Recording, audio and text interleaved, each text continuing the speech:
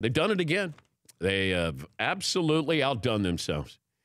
You know, you have a situation. I think when we look at the Lakers love former Lakers. And then you get too many Lakers in there. And then all of a sudden, ego and who should be calling the shots. And it's basically a mom and pop shop. If you go back to when Jerry Buss owned this team, you know, it was a family with Jerry West in there.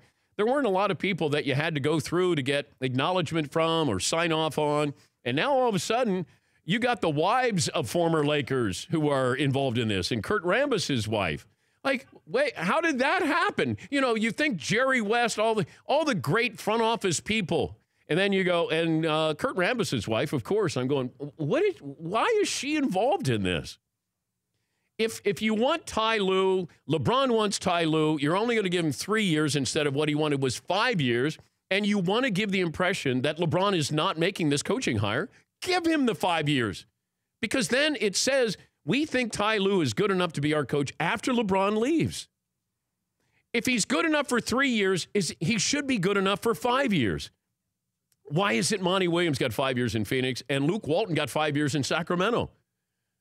Ty Lue, and look, I know that being unemployed, turning down the Laker job must have been tough to do, but I do respect Ty Lue for saying, look, I don't want to be this. I'll be a lame duck coach from day one if I go in there and you give me a 3-year deal because LeBron is on a 3-year deal. If you want me as a coach, hire me as a coach, not as LeBron's lackey. And I don't think Ty Lue is that.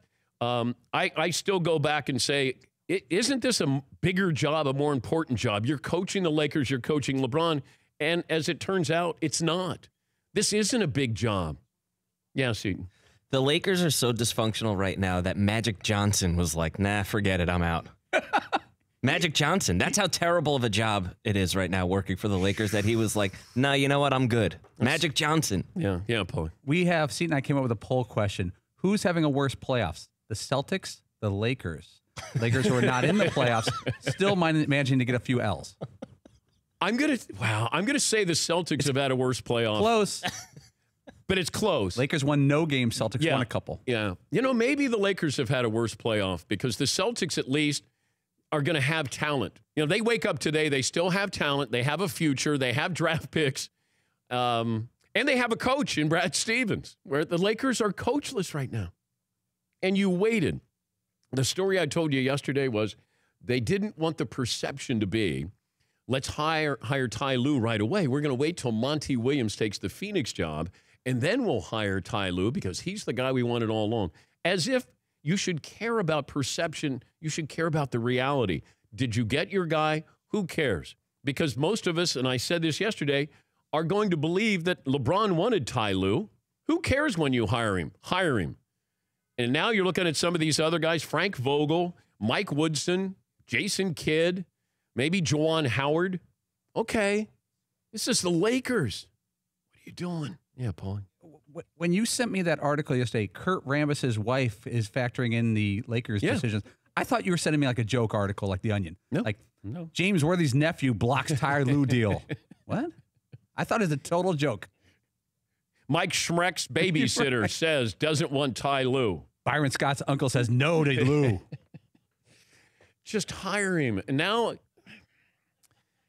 I don't know. It seems like, and now you're hearing the stories, well, hey, maybe you consider trading LeBron James. I don't know what you can get for LeBron James, but at this stage where you're headed, I would certainly consider it. I would at least, I'd be open to that possibility here. And at this stage of the game, I think all bets are off on what could happen here. For more Dan Patrick Show, tune into Audience Channel 239 on DirecTV. Stream for free on BR Live or download the Dan Patrick Show app.